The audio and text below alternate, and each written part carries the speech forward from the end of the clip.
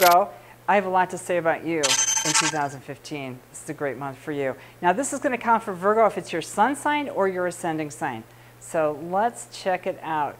October 2015 is possibly the best month for everybody of the whole year, but I'm starting it with the new moon October 12th. So especially Virgos have opportunity to maximize their luck. And of course, you're the best at upgrades, so you should do well where other people are just complaining. Now, the first half of the month, you can see by the red, is a little challenging. We get into the green, it gets a lot better. So Mercury is retrograde at the beginning of the month, and for you, you probably had to go through, you're probably cleaning out your closets or going through all your materials, tools, resources, and you probably like that sort of thing more than most people.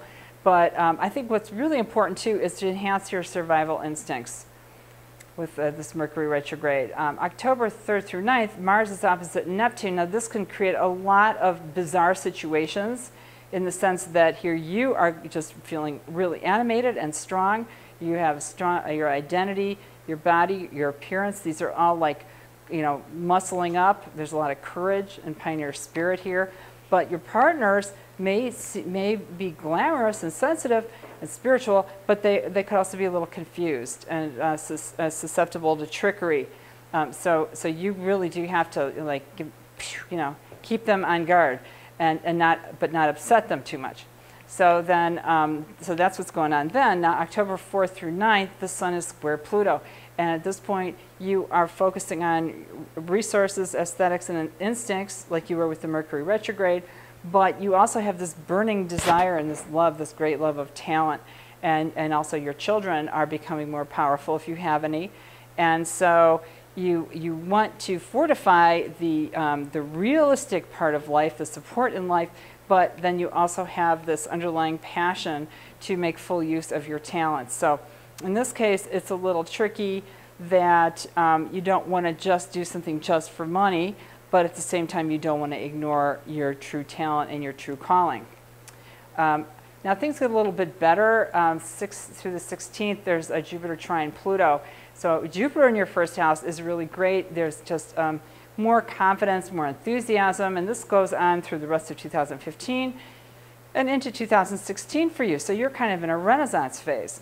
And Pluto, here again, as we spoke earlier, is that there's this burning desire and talent and going on, and that you feel that you can really maximize your luck, or you have just a knack for estimating probability. So you have almost like special powers is what you have at this point in October. Mercury goes back into prograde motion on October 9th, so you should feel like everything is in order, you've got your materials and tools, but also I just want to put in another vote there for the survival instincts. So it's not just all about all your stuff, it's about your strength in your body and how are you responding to things.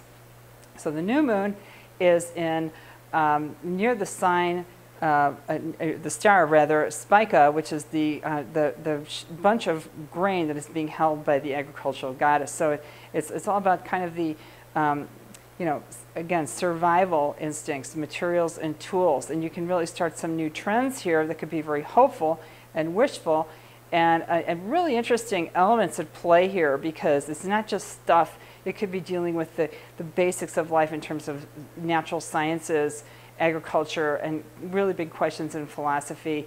And the scenes at play here are culture, music, and art, so that you are really developing some senses here in another deep way. Hope versus cynicism. Well, of course, it's always good to be hopeful if you can, but cynical when it's appropriate. And so there's this, so what we learned in the first half of October may building stronger character, actually. And now you can launch this into new arenas of culture, science, and justice, and building a better life, really.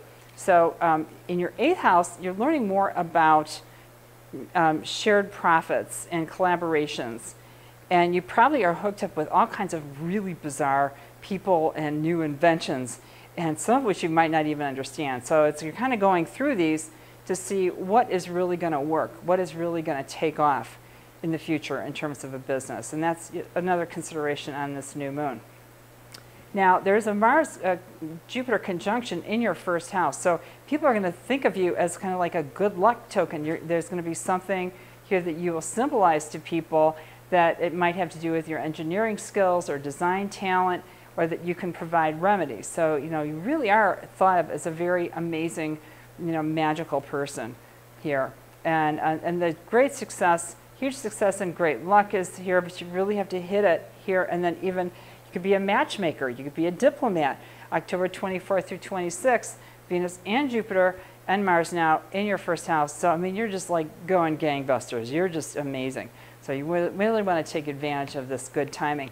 Now, on the full moon in your 9th house, in education, you could have an amazing seminar or conference experience. You might have a religious type of revelation, or, you know, philosophical breakthrough. There could be just a great sense of wonder, feel like you're really in tune with the world. And so this is really outstanding. And maybe you'll take a trip, or, you know, something really, really great here.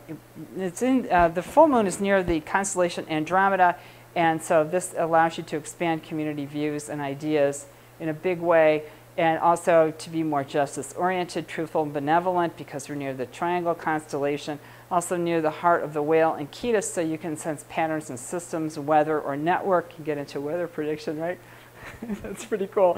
Okay, and also feeling pride in nation, root, and cultural heritage, and either through some travel experience or through some education or some kind of attunement with your religious background, whatever. This is a really great full moon. We won't have anything like this for a while. Huge conglomerates, great accord. And I really hope you can maximize your benefits here, because in November, we're seeing now signs of stoicism, sacrifice. We're all going to be toughening up. But, you know, that's a good thing in itself, too, I guess. Well, anyway, I wish you all the luck possible in October. You deserve it. You work hard. And thanks so much for watching. My name's Victoria Martin.